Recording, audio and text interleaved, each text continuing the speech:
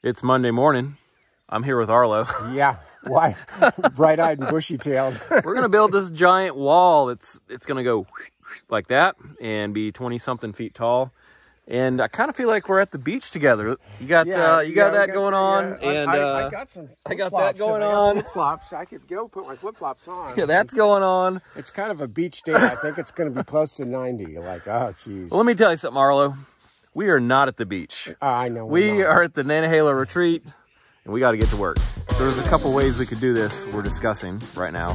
One is we build basically the 8-foot section, and then have these pieces that kind of stick up like this for now, and then we'll frame that part later. What do you think about that? That's not bad. And that'll prevent having a hinge point, or we can chalk lines on the floor and screw the plates down and stick all this in now and stand it up. Is it one big window? Yeah, well, we got a window there, we got a window there, we got a window there.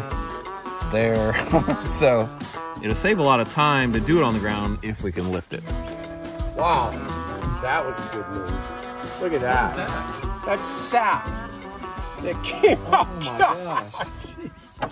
And after thinking about it for a minute or two, Arlo and I decided that framing this wall, laying flat on the floor, and then standing it would be the best idea. And to do that, we needed to find the total height of this wall so we could chalk it on the floor and tack the plates down. And since this is a 12 pitch roof, which is 45 degrees, our peak above the 8-foot wall height should simply be half the distance between our outside walls. First, we chalked a line representing the bottom plate, and then we measured up the total height of the wall, which ended up being about 21 feet off the floor, and we chalked our 2 top plate lines to a point.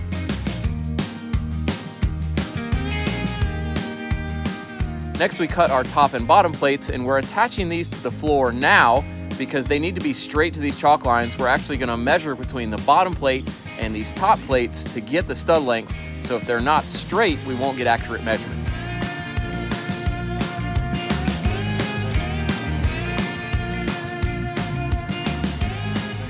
Next, we did our layout on the bottom plate and then checked those numbers because we're just matching those numbers to this top plate, and we're using the outside wall surface as a reference to make sure these studs are plumb when we stand the wall. You could also do the layout by measuring across the angle of the top plate and doing math on what the spacing should be on the studs that way. Next, we pulled measurements and started sticking in the studs and window framing. Our first window opening took about a half hour, and then the second one took about 10 minutes because it was just repeating the same process. The large header you see here is not load bearing, but we decided to use a solid member here because it would create a more rigid wall, which is important on a tall one like this. So I've got a screw here. I'm trying to go to this line, but I went too far, and I'm trying to pull my screw out, but it's just moving. It's not coming out. You can see it's just moving the board. So it's not going to come out. So I need another screw to get that screw out, called the extractor screw. Just put that one in, not sinking the head. It'll hold the board. Now I can pull this one, and then I can pull the extractor. So I saw this on Awesome Framers on Instagram. Okay. And I bought one instantly. They weren't selling it. They were just using one. I'm like, what is that? And it's to pull plates tight. Dude, that's pretty cool. So there you go. Nice job. What? Come on! Shoot it. Wow.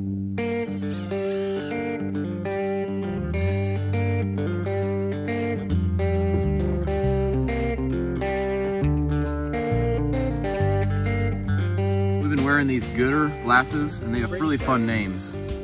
These are Silverback Squat Mobility.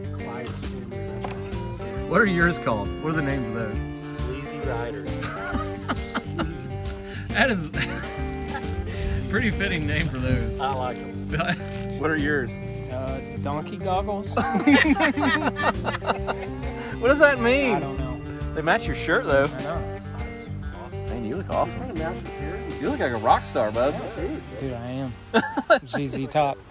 In addition to being a very tall wall, this wall is also supporting a roof load out on the front of the house. And for that reason, we made these 2 huge packed out columns, basically 2 tree trunks, to support the load and keep the wall from flexing under any wind loads.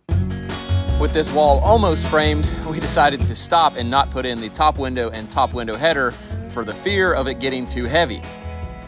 And we also called in some reinforcements to do the wall lift, my dad and Jaime, who had been working on his project in town. Jaime gave us a first look at the hand, as it's now dubbed, from NP Prosthetics. He's just gotten back from Seattle, where they custom fitted him with this prosthetic to help him do his job better. You might be wondering how we figured how many people it would take to lift this wall, or if we could at all.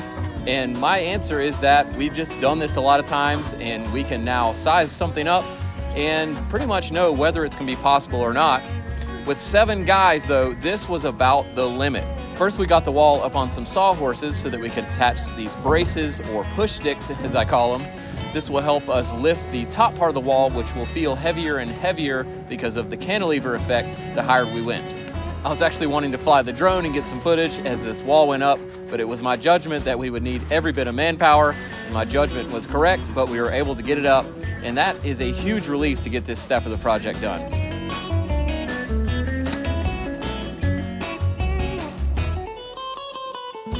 Since we did not frame this top window and header while the wall was on the ground, which by the way is way faster and why we did it, we had to scaffold up and finish this top bit up in the air.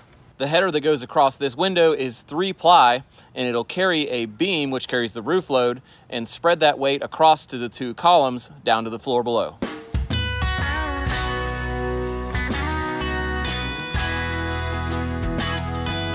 know what time it is. Time to crack open a few warm ones. Warm bubblies. Warm bubblies. It's almost good as an ice cold IPA. but not really. I mean, it's really not even warm. It's more like hot. Cheers. Where's yours, Ray? I don't know. Tastes like grape.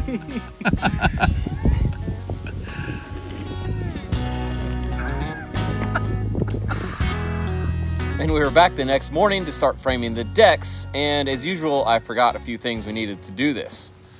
Here I am again. What am I doing here? I forgot some stuff. Every day you call me and I bring you all the stuff you forgot. I know.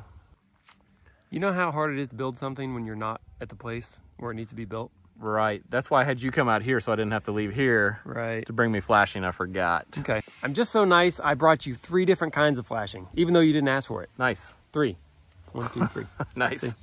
Okay, we have a roll of flashing, 10-inch flashing. That's for out in the flats. Flashing behind joints, flashing on the ends, anywhere you just need a big flat piece. We have some 90-degree bent corner flashing. That's 5 and 5. So outside you can go corners. around the corner, so you don't have to whack it, bend it over a 2x4 and beat it with a hammer. Can't say whack it. It's can't say whack it. Yeah, nice and tight corner, looking good. We also have some ripped flashing. I ripped it down to 4 inches. You're only going to let 1 inch of it hang down below the band, okay? Like a counter flash. Yes, it's a little counter flash, so we can slip another piece under it without having to go behind the actual band itself. You know why? Because it's going to get bolted and screwed and nailed and beat to the wall. It'll be bolted so tight you'll never slip a piece of flashing behind it, okay? Yep. And then we're going to bend another little, like a little hat cap, like flashing. Drip cap. Like a drip cap, yeah. To go over the siding that's under the deck siding. band. Yes, so it all flashes It's out. a lot. It's, I mean, if you think about it, you got your siding, and then you got a ledger flash, and then you got the band board, which acts as a piece of flashing or siding, and then you got your counter flash, and then you've got your little cap flash. Drip cap over the decks. It's a 4-piece system, and it needs to be. It's, what do they call that? You've reached the point of irreducible complexity. That's what it is. This is where I'm about to cut you off. This is as simple as we can make close. it. This is as simple as we can make it. We don't want it to be complicated. Why would you want it to be complicated?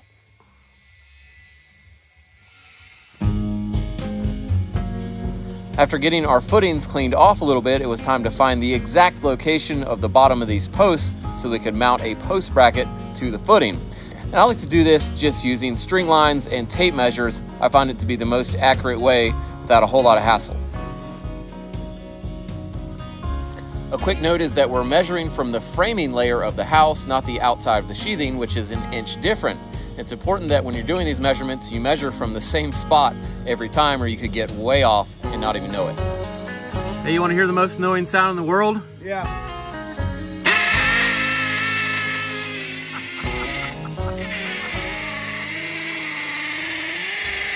Double stamp and triple stamp, Lloyd.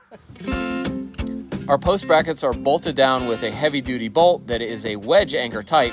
You drive a pin and it spreads the bottom of the bolt, keeping it from ever pulling out. Then you can tighten the nut on this giant heavy-duty washer, keeping the post base secure. Next, I made some marks on the house to represent where we want the top of the framing to be, which is 2 inches down from the subfloor. That leaves 1 inch for decking and then another inch so that water could never run in the house.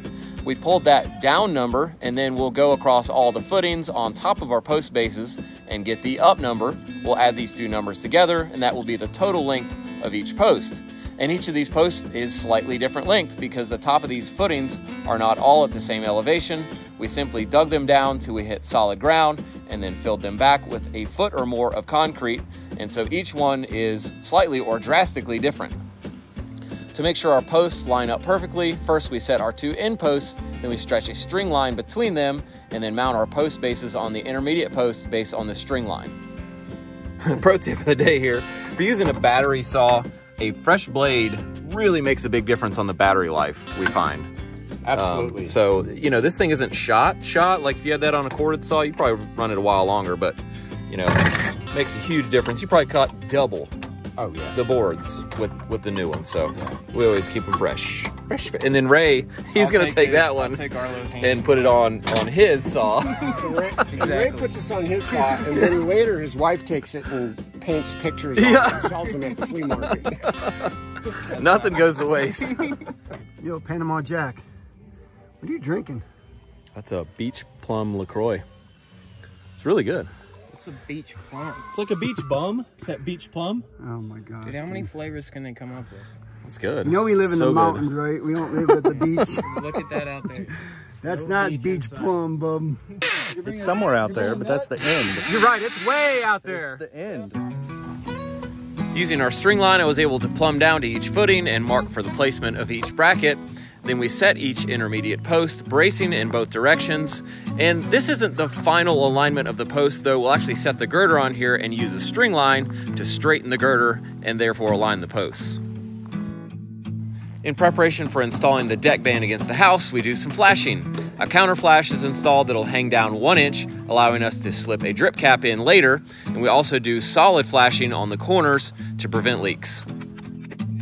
Next, our pressure-treated 2x10 deck band can be installed to the side of the sheathing, and we're just shooting it on with some galvanized nails temporarily. Then we'll come back with some 5-inch ledger lock screws, which are code-approved heavy-duty lags to actually bolt this thing to the framing of the house that's behind the sheathing.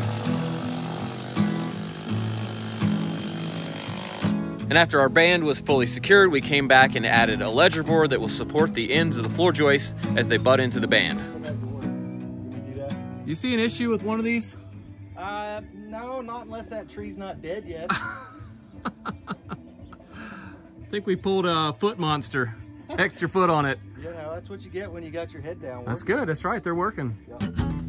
Next, we installed the inside layer of our 2-ply girder. Meanwhile, Arlo was going crazy, notching one end of all the joists so we could get a step ahead on that.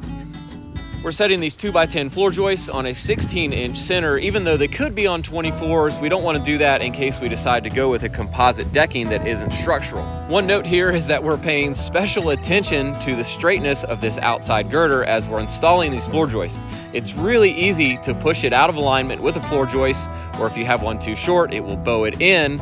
And it's okay if you don't cut them all the same. It's more important for me to make sure the girder stays straight. Hey, what's it like putting in deck joists and keeping the band straight? It ain't easy. Is it a battle? It's a battle. These donkey goggles are helping though. Glad to know that. So this section we got 8'8" between. Okay, so is it edge to edge?